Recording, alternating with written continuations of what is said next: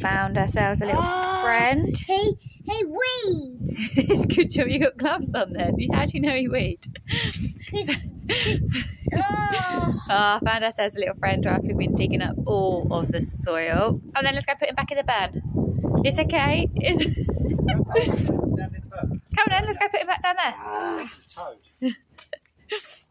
Oh yeah, it is a toad. He has just weed. Goodbye, Mr. Toad.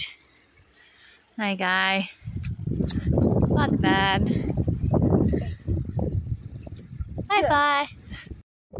Day 3 of clearing. We're getting there. So here we had a big pile of everything already. Look, here's all soil.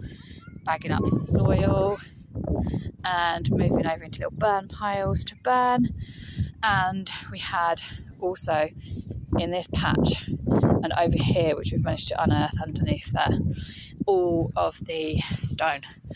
So we've tidied that all up over here. Nice easy pile for the stonemason to get to work with.